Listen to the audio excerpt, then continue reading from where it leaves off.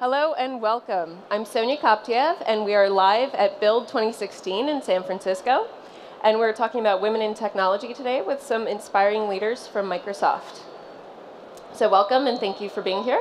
Absolutely. Can we go through and have you introduce yourselves? Sure. Should I start? Absolutely. All right. I'm Julia White, and I've been at Microsoft for 15 years, and I'm currently responsible for product management around Azure, our enterprise security and management area, as well as Windows Server. I'm Lara Verbelke. Oh, is it on? Yep. Okay, I'm Lara Verbelke. I'm in the DX organization at Microsoft. I've been at Microsoft for about 8 years in a number of different roles. Currently, I'm a principal software engineer and work with partners to help bring their apps up in Azure. Hi, I'm Mitra Zizirad. I'm the general manager of our businesses around Visual Studio, .NET, SQL Server. So excited to be here at Build today. I've been at Microsoft 24 years in a variety of roles.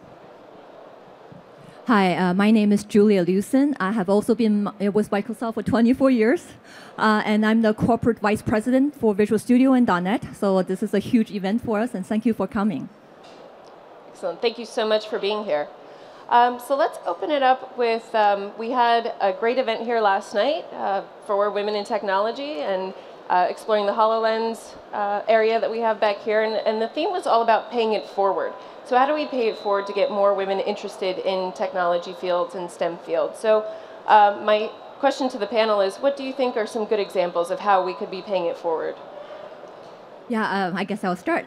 So, given how long I have been with Microsoft, I personally do a couple of things. I fundamentally do believe that as someone who has gone through the senior ranks, it is part of my goal and my responsibility to kind of open the door for others to follow through. And my goal really is trying to basically say, take the learnings I have and share those with those upcoming, employees and women, and help them make the journey easier and help them understand what are some of the common obstacles, and just hopefully make that path smoother for them. And the way I do that is that I do a tremendous number of mentoring in Microsoft, and there's also a number of women's events and things like that I speak at.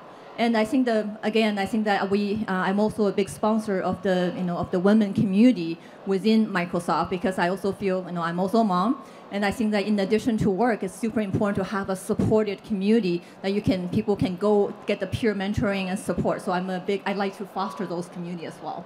That's excellent. Thank you.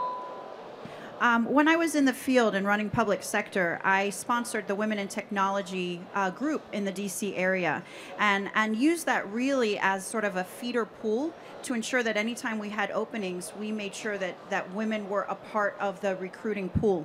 It's quite hard very often to find women who come through the pool to say, hey, I've interviewed X number of diverse candidates. And so really putting some stringent guidelines around doing that is something that I feel very strong about. I also spend a lot of time speaking externally to Microsoft as well as internally.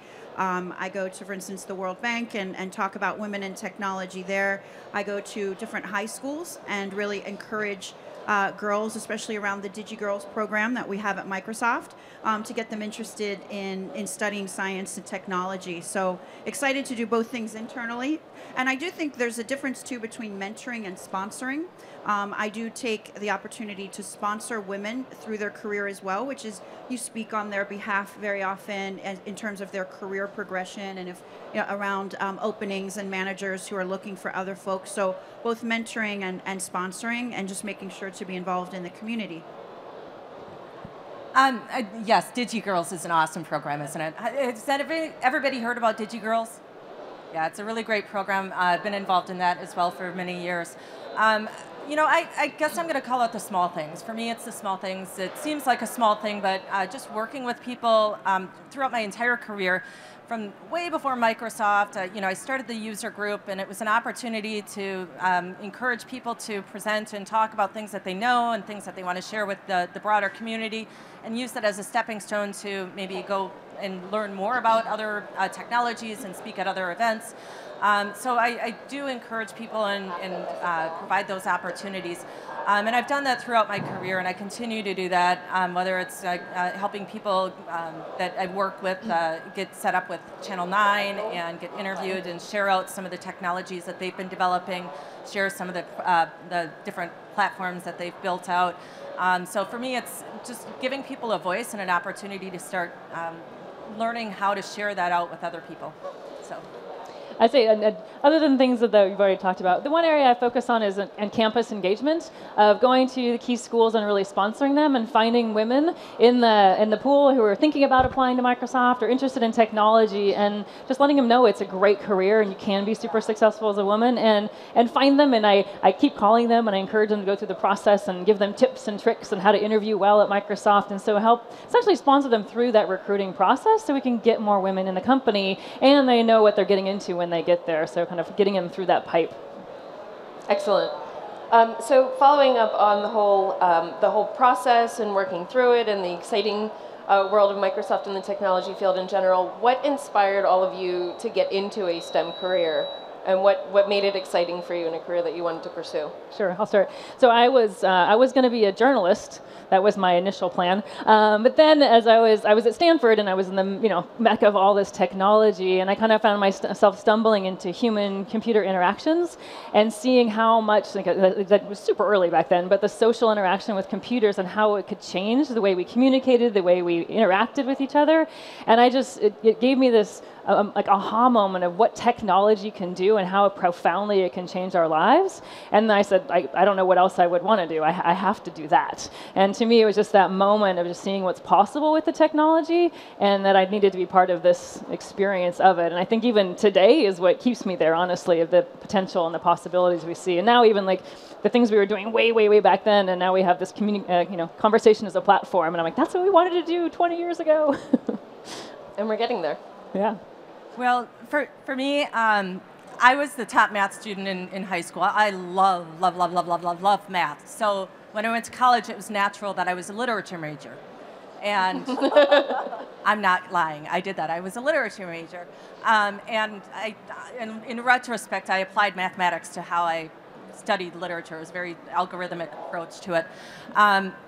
Graduating from college with a degree in literature, you go into other different kinds of careers, but I actually stumbled into what I was supposed to do. I was right out of college. I was doing some HR. I was managing a team. I was doing some stuff, and just stumbled into the opportunity to start building out a data system. And you know how it is when you're at work and you lose time? I lost time. This was just a thing that I do. It's a thing I love to do, a thing I continue to love to do. And for me, it was just a natural. So I just happened to fall into it, and so that's my story, I guess. Thank you. I think there's a theme of falling into things. I actually had applied to the World Bank in Washington, D.C., and I wanted to work in international relations. And I had a minor in computer science, and so it ended up at that time, and this was 1985, that they wanted somebody to come in and start up their computer learning center. And I had computer science experience, I had programming experience, and I started teaching the economists how to use technology. In those days, it really was as simple as the Lotus 123 spreadsheet. And then it came time to install the first network at the World Bank. It was a DEC all-in-one network, and I really just cut my teeth in terms of designing networks, learning all the protocols, and getting super, super involved on the job. And that from that point on, found that was a super calling, and also there weren't hardly any women doing that at that point. So it was an exciting thing to do. And so I just continued from that point on. But it truly wasn't anything that I planned. Well, I guess I'm the only exception here. I do have an electrical engineering, computer engineering degree. So my journey is that I was born and grew up in China. And when I reflect, and I came over to the U.S. for college, and when I reflect sort of my journey, I think there's really two key things for me. One is that when I was growing up, the particular college entrance requirement that was in China then and now basically says that as a girl, you don't have excuse. Like you still have to be really good at math. You cannot say, oh, it's okay. You don't have to be good at math. Sometimes as a parent, I hear that a little bit more in the U.S. And you don't hear that when you're growing up, because if you want to make it into college, you have to be pretty good at math. You have to go get overall set of scores.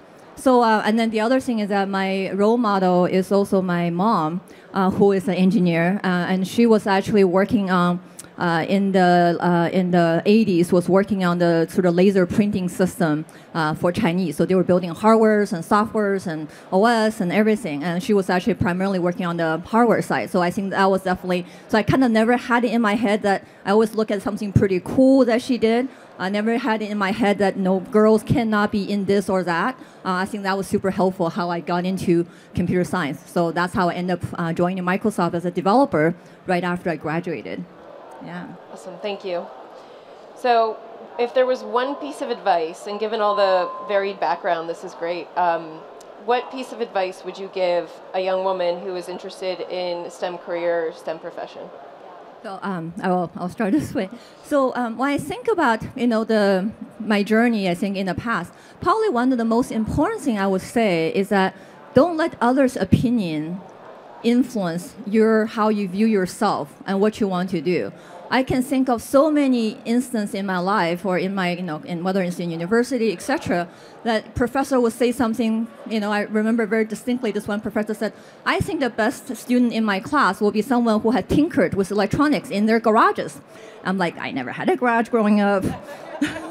I don't know what tinkering with electronics look like because those are not available when I grew up in China. But it doesn't matter. I didn't like those comments kind of like distract me or kind of like, made me think that I'm not going to be great in that class. I kind of like, hey, I'm going to keep working on this and I can learn. I'm a fast learner. I think that belief in yourself to continually to go work and improve and make progress. And same thing in career. Later on in Microsoft, in other careers, there's a lot of doubters. They're like, can you do it? There's kind of like like, hey, I'm the only girl in the class. I'm the only woman in this conference room, whatever.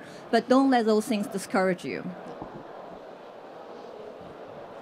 I agree with Julia in terms of other folks' opinions. In fact, people often ask me, what's the best advice you ever got? And honestly, I never got advice that I took, because the advice was always, it was almost always the opposite. It was like, gosh, you really don't know me at all. I would never do that. And so it always was a little bit more, I used to go out and I remember when I was expecting, people would come up to me and say, oh, we're really going to miss you here. Because, once you have a kid, you're never going to come back to work kind of thing, or just, advising you to do things like that. Or in terms of, being fluid in your career. When I started at Microsoft, there were 300 engineers and only 9 were women. And I was one of those 9. And going in and working within the DoD and the intelligence communities and all of that, it was an incredibly male-oriented environment to be a security specialist and all those sort of things.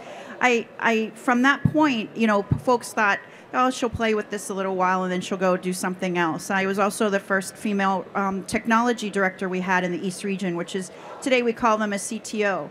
And then moving from that into running large businesses and then coming back to technical things. I think it's, also if we talk about STEM, everyone's life takes a very fluid sort of approach. And so it's great to experience things and work in every sort of pipe that you can, but really understand what your own strengths are and listen to your own gut. So from my perspective, my own instincts have been to go against the grain, and it's worked for me. There's always been peaks and valleys, as there are in anybody's lives. But having that sense of fluidity, knowing I'm not stuck in any particular thing, makes all the difference. So I'm going to take a little bit of a different approach to this. So my niece graduated high school last year. She's studying engineering at the University of Wisconsin-Madison. And I had heard from a friend of mine, somebody I work with at Microsoft. His father was a math teacher, and he was telling me this story when he was in college and some advice his father had given me. And when he told me that advice, I'm like, oh my gosh, that's so awesome. I wish somebody would have told me that when I was in college. So when my niece was getting ready to go to college, I gave her this same advice. When in doubt, take math. So if you're interested in going into STEM, there are so many different ways that you can approach the different majors, and it can be overwhelming. But at the end of the day, math is foundation to everything, everything. And so when in doubt, take math. The rest of it you can layer on top of it, and that's, I guess, the piece of advice I'd give to somebody in STEM. From an advice perspective, I would say just be authentic and stay true to who you are. And I think when you work in a male or dominated or oriented or typed culture, it can be easy to feel like you need to assimilate and you need to not be who you are. And that just doesn't work. You can only do that for so long before you're exhausted and you don't want to do it anymore. And the truth is, like, we bring a different energy. We can bring a different perspective. And so be authentic and be proud about being authentic to who you are. A little bit of pulling from each of, like, it's okay to go against the grain. Like, that's why we're there. That's what we're doing. We're helping drive a different perspective, a different change, and be proud about that and unapologetic about being exactly who you are and what you do and how you dress and however that is. That's great. Excellent. Thank you so much. I think we have some time for questions. If anyone in the audience wanted to come up and ask a question. Don't all come up at once. No? No?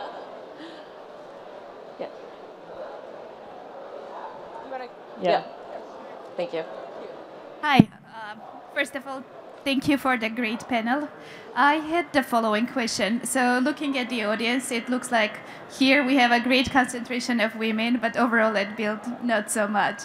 Is there any effort that Microsoft is putting into increasing this, changing this, that next year we see more than 1 in 20? Yes, absolutely. And so this is some of the initial steps that we're taking. And we also had passes available for women and friends of developers who were here as well who were women. Some chose to take advantage of it, which is actually partially what you're seeing here. And then we also have other folks that are mingling around the expo also that are women. But yes, we are actively working on getting more women here. Let me just add one point. We also realize we have a very bad pipeline problem. Looking at the number of graduates coming out from computer science, I think that for U.S. overall is less than 20%. 20% is just women.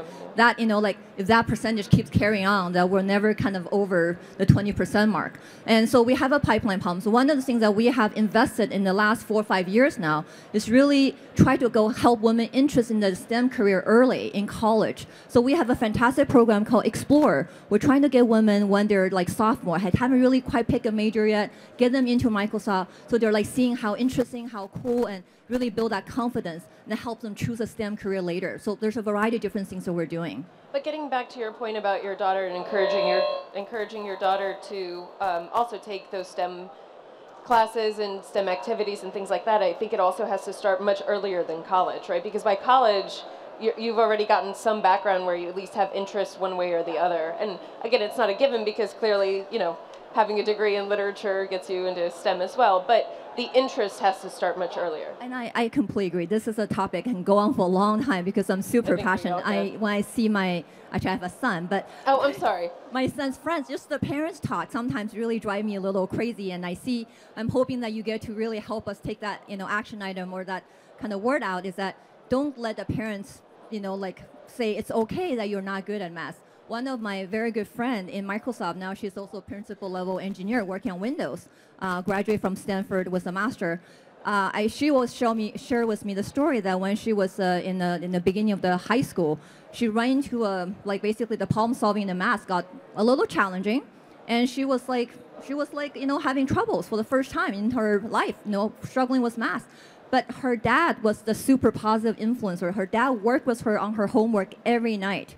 And then after 6 months, she got over that hump, and then she never had trouble again and went to Stanford, etc. So as a parent, as a friend, as an aunt, as parent, as dad, there's a lot you can do to help girls succeed when they're having trouble. It definitely starts at home. It started at home with me. It was my dad. My dad was the super positive force in all of that. It was, of course, we love math, we love this, and that starts home. Yeah. So you guys are all highly successful, and I have 2 very young kids, 1 and 4. So how have you managed balancing home life, career life, being highly successful in your career and what you do? Maintaining oneself as well. How have you balanced that?